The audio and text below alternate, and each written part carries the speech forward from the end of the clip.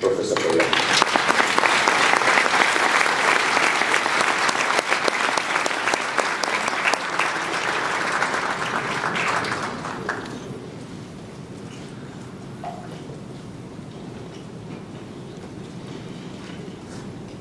Dr. Touré, WRC delegates, ladies and gentlemen, it is an honor for me to address you as a scientist and as a citizen of the world.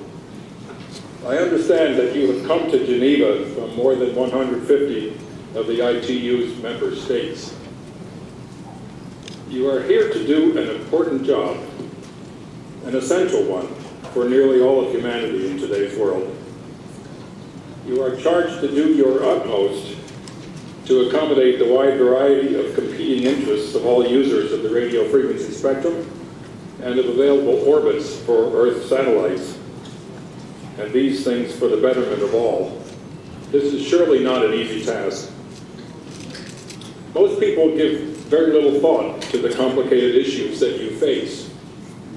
Why should they, since for most of us, most of the time, the technologies that depend on these limited resources just seem to work. But I know, and each one of you knows much more directly, that much background work and many long negotiations are often necessary in order to make everything fit together and work in harmony. Dr. Touré asked me to offer a few words about my vision of the future of radio communication. Perhaps it might make your tasks here easier if I could tell you about some new research at the frontiers of physics that would open up a new spectral window, or perhaps an entirely new technique for telecommunications. Maybe you've heard about gravitational waves, or dark energy, or the Higgs particle being sought in the CERN laboratory just a few kilometers from here. These are discoveries, or potential discoveries in the case of the Higgs particle, that have fundamentally changed or extended our understanding of nature's laws, or might do so in the near future. Alas, I can offer you no help from this court.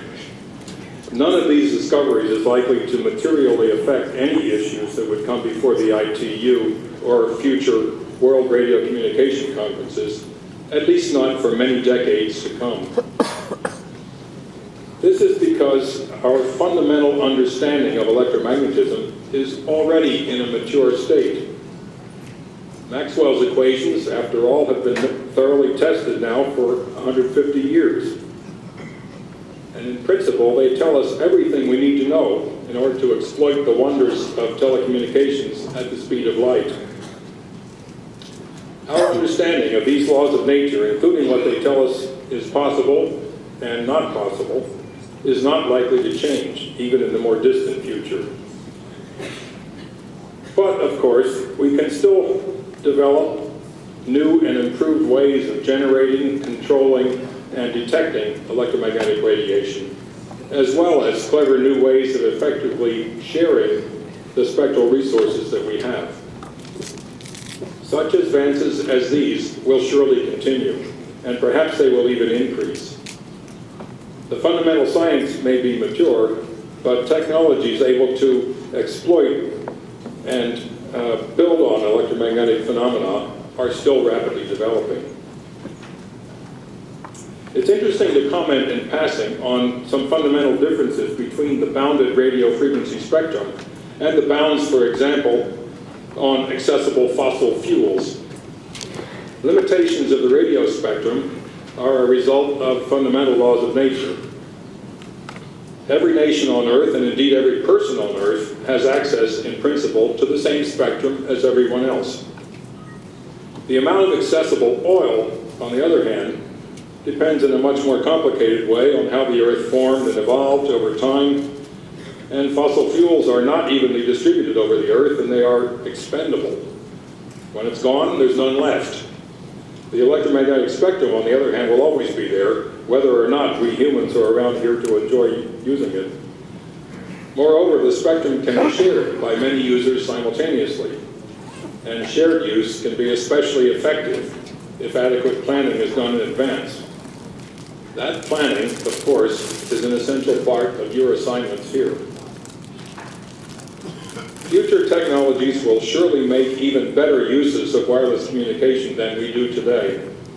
I foresee plenty of scope for contributions from new technologies, for example, to the United Nations Millennium Development Goals. Information and communication technologies have much to offer for the betterment of the human condition everywhere, and perhaps especially so in the developing world. It's extremely important to continue seeking the best efficiencies in the use of the spectrum. I wish you every success in your task of creating wise and fair guidelines for regulators and policymakers who must allocate the limited resources in the very best interests of all mankind.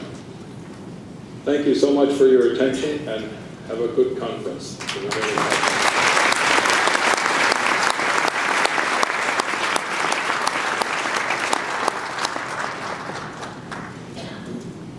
Joe, I would like you to state, I would like to thank you very much for your very enlightening and visionary words.